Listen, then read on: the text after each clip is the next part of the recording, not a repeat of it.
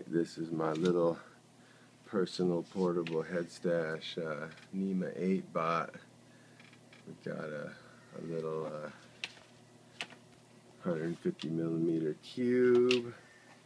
We got some of these nice little nema8s with integrated lead screws and delrin nuts. Some very cute little X-ends that hold a microrax 10mm extrusion. This is what the frame's made out of. This one will hold another nema8 pointing to the back with the pulley on it and belt. And this other side will have the idler for that belt. And then down here we've got one of these 12mm mini rails with 2 cars, and then this G10 carriage for a 3-point bed leveling system.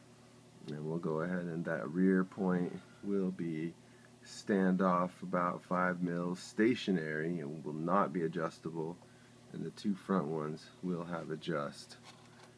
And then for the x-axis, of course, we've got a 7mm PTFE mini rail with 2 cars that we'll put the extruder on.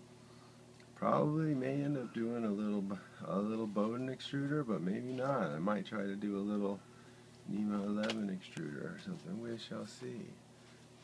But here is how the cookie crumbles when you're bored, when you happen to have a bunch of extra parts kicking around. But I'm actually kind of stoked on the way this thing is looking, and hopefully she'll be printing tonight. Peace out.